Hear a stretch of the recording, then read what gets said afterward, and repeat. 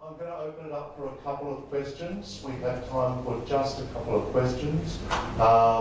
Yes, we've got one up front. Fantastic. To answer.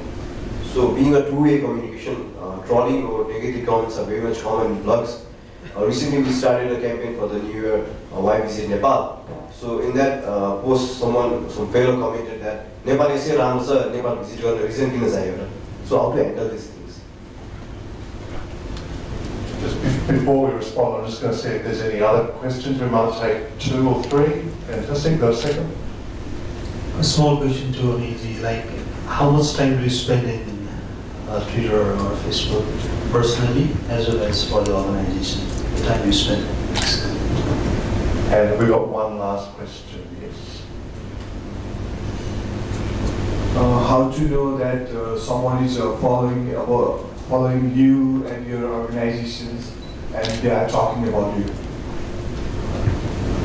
Fantastic. We might ask for a response. Okay. I यताबाट सुरु गरेँ. So तपाईको त्यस्तो comment आयो भने त्यसले कसरी ह्यान्डल गर्ने भन्दाखेरि चाहिँ पहिले पोलाइट एकदम तपाईको पोजिटिभ टोनमा हुनु पर्यो एन्सर चाहिँ हैन. सो जस्तो लास्ट इक्जाम्पल मेरो आफ्नै ब्लगको दिन्छु. लास्ट विक मैले लिसन भन्ने एउटा म्युजिक स्ट्रिमिङ साइटबाट लेखेको थिएँ.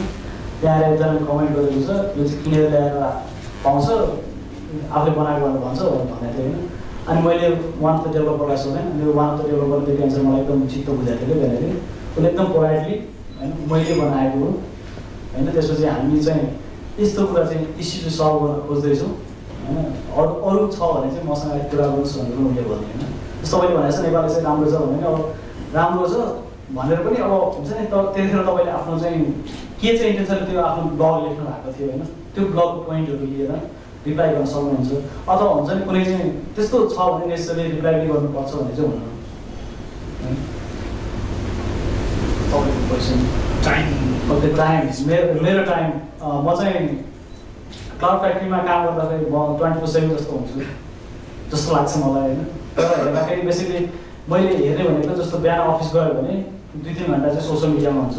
बेसिकली सुरुमा मोनिटरिङ गर्नुलाई हुन्छ, कसले के कुरा गरिरहेको छ, अथवा आफ्नो इन्डस्ट्री रिलेटेड न्युज कहाँ आएको छ, अथवा हाम्रो बारेमा कसैले लेखेको छ कि 2-3 घन्टा जस्तो हुन्छ हैन. 8:30 to भनौँ 10:30सम्म.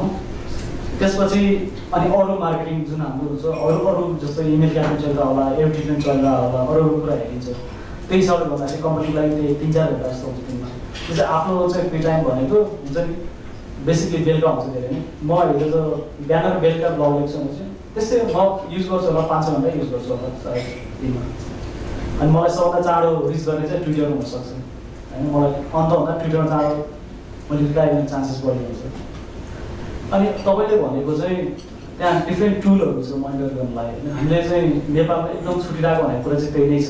जस्तो तपाईँको बारेमा कसैले कुरा गरिरहेको हुन्छ तर त्यसमा चाहिँ तपाईँको अर्गनाइजेसनबाट कसैले रिकगनाइजै गरेको हुँदैन होइन. त्यसको लागि चाहिँ डिफ्रेन्ट टुलहरू छ. ट्विटरमै युज गर्नुहुन्छ, फ्रीमा युज गर्नुहुन्छ भने टप्सी अथवा ट्विटेकहरू नै तपाईँको च्यानल प्लेटफर्म हुनसक्छ. त्यसमा लागि आफ्नो अर्गनाइजेसनमा रिलेटेड के किवर्ड छ त्यो किवर्डहरू नै सर्च गर्ने खासमा होइन. जस्तो ट्विटरमा गएर यसको बारेमा जस्तो आज हाम्रो आई नेपाल भन्ने ह्यासट्याग छ, त्यो पनि मानव एउटा पनि यो एउटा ब्रान्डिङ भइरहेको छ अहिले. अनि त्यहाँ गएर खोज्यो भने यसको बारेमा कुरा गरेको पाइन्छ हेर्नलाई. अहिले भने जस्तो अर्को फ्री टुल छ भने गुगल एलर्ट्स.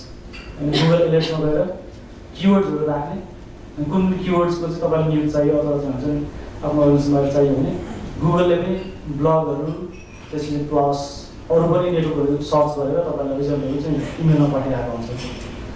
त्यसपछि अरू पेड टुलहरू छ जस्तो चाहिँ सोर्स अफ मार्केटिङ भनेर पाउने टन्नै एन्टरप्राइज टुलहरू छ. जस्तो मैले काम गरेको एउटा सिम्प्ला 360 थियो होइन.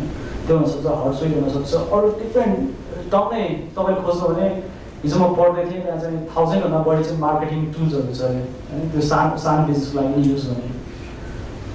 जस्तो अहिले भन्दाखेरि नेपालमा चाहिँ भर्खर एउटा स्टार्टअप सुरु भएको छ ओपिनियो भन्ने.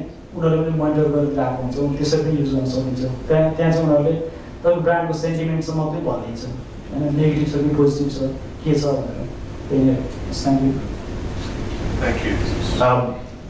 Akash, do you have any comments on the questions? How do you monitor comments and things that people are posting. Did you want to make any comments?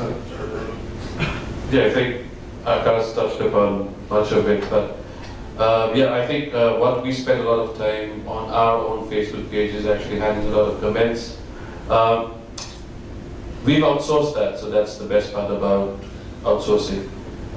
Because most of the time, much of the time that we spend is because when we sort of, for example, post something, we receive, for example, queries. For example, when we did the selfie stuff, we got a lot of complaints that technically it wasn't working and stuff like that. So the best part was, since the outsourced agent was the person who developed the app, they could handle those queries directly. But yes, the power of Facebook is that you have to respond to comments, whether you like it or not, which is what I think I also mentioned in this presentation. Fantastic, thank you. Can I ask you, we're running out of time, sorry. Can I ask everyone to put their hands together to thank our chiefs? It's been a very informative and really interesting talk from both of them, so I'd like to thank you very much.